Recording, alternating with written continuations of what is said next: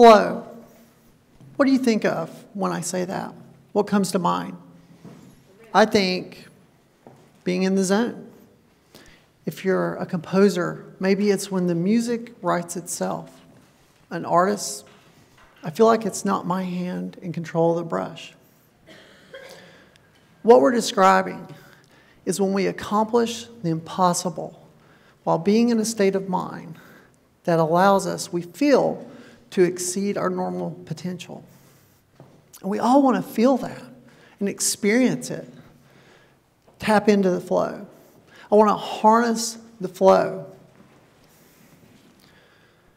But what I just described, this sound like out-of-body experiences.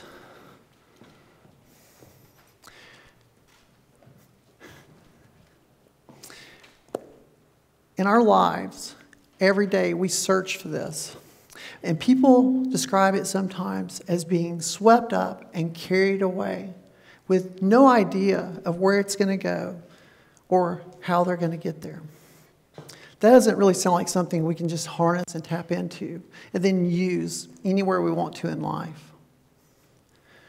When I think about my life, and maybe a time I've felt this, one day comes to mind, October 21st, 2013. 6 years, 4 days ago.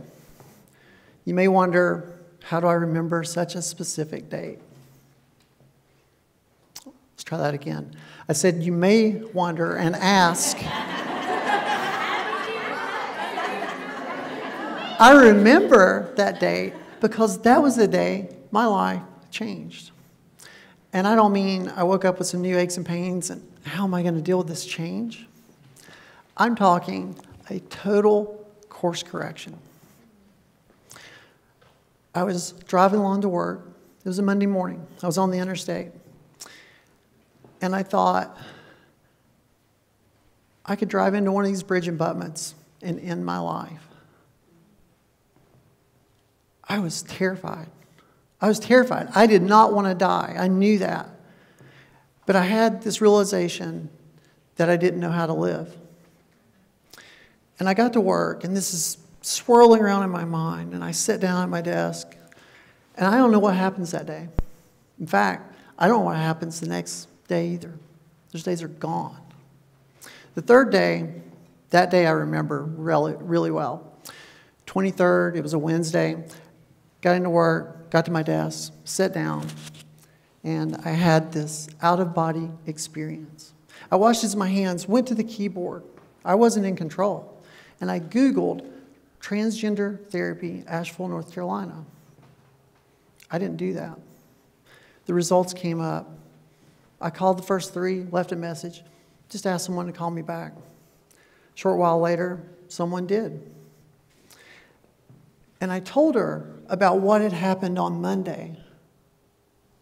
But then I told her about how I'd been very depressed, up to 2 years at that point.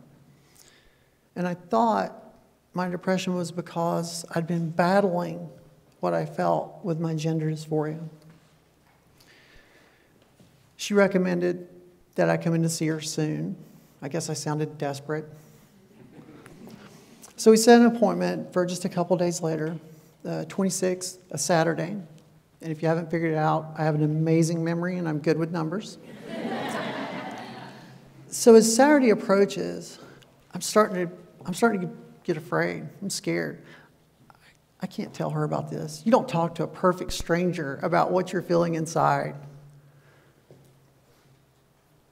She's a therapist. Legally, she can't tell anyone. I can talk to her. All I need to do is talk to somebody, and then I'll be okay. Because that's how therapy works, right? Yeah, it's funny now, yes. So I go in, and I sit down, and we start talking about what we discussed on the phone. And she asked me about how do I experience this dysphoria? What does it mean for me? And I told her that I felt like it was never really my life I was living. It was a life I desperately tried to want and make mine, but it never felt like mine. I would often go to a mirror look at my reflection and think, I know everything about this person. I know their friends, family, favorite food, likes, dislikes.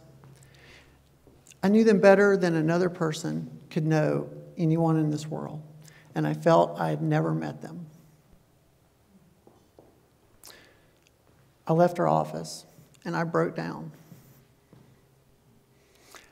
It was as if a dam had burst inside of me, and everything I'd been experiencing and holding back was starting to spill out. Life was never going to be the same for me again. I knew it.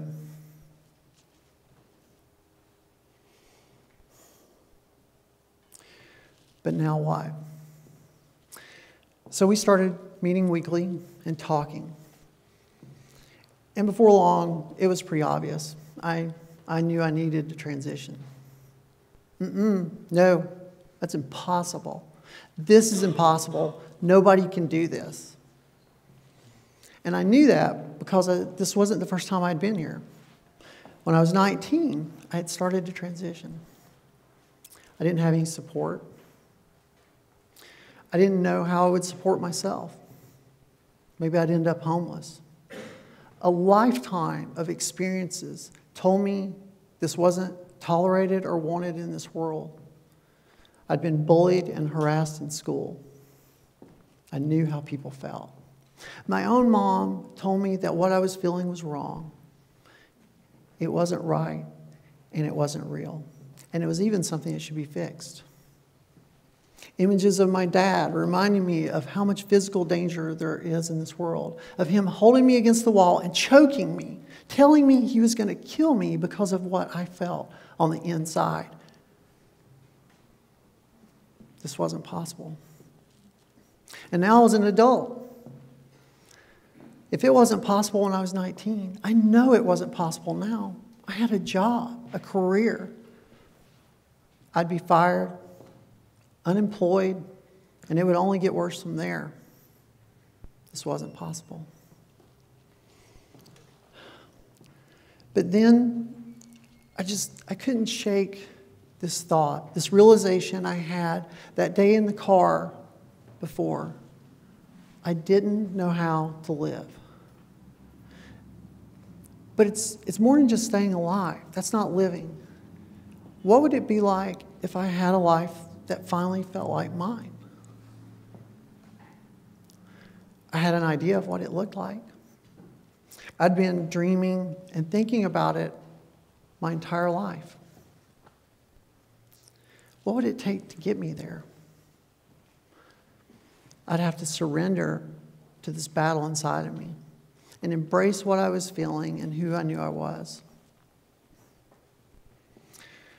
Now, of all these people in the front row who know me very well, this probably won't be a surprise.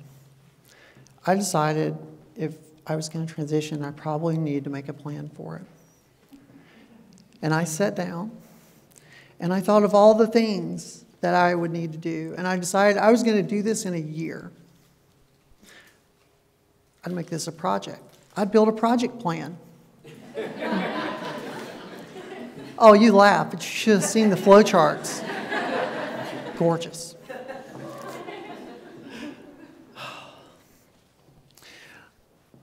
I often look back at those days, and I've talked with people about it, some of my friends and people in the community. And I'm just in awe of not just what I accomplished over those 11 months, but also what I felt and how I was experiencing it. How did I do it? It wasn't that it went perfectly and smoothly. I had things popped up that could have derailed me at any moment. A workplace that didn't support me. Family and friends, gone. People constantly telling me that I shouldn't do it, couldn't do it. Sometimes even in my own community, that I was doing it wrong or I was going too fast. I was determined to let no one and nothing stop me. And it wasn't that there weren't things that could pull me away. Many of them we all share. I had a job, projects, cell phone calls, emails, text messages, scrolling through the internet, Netflix shows that I really wanted to watch. Distractions.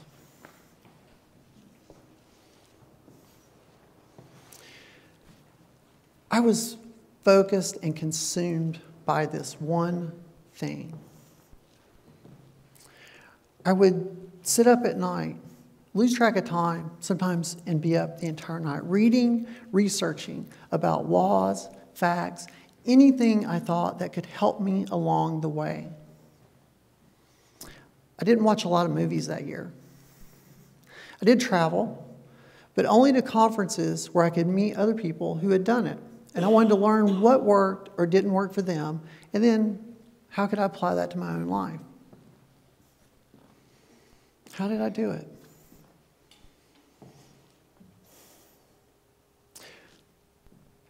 I had distractions. We all have those distractions. And I didn't do it by conquering my fears. I didn't do it by mitigating all the risks before I started. I think it's what I said earlier. It goes back to those distractions. We all have things competing for our time and energy every day in our lives. Our cell phones, news. These things are pulling and tugging at us. When you leave here today, I want you to think about your life. Think about what you have going on in it. Find the important thing. Maybe you're already working on it. Maybe you're too afraid to even start it. Quit trying to be in control. Quit trying to conquer your fears and surrender to flow. Thank you.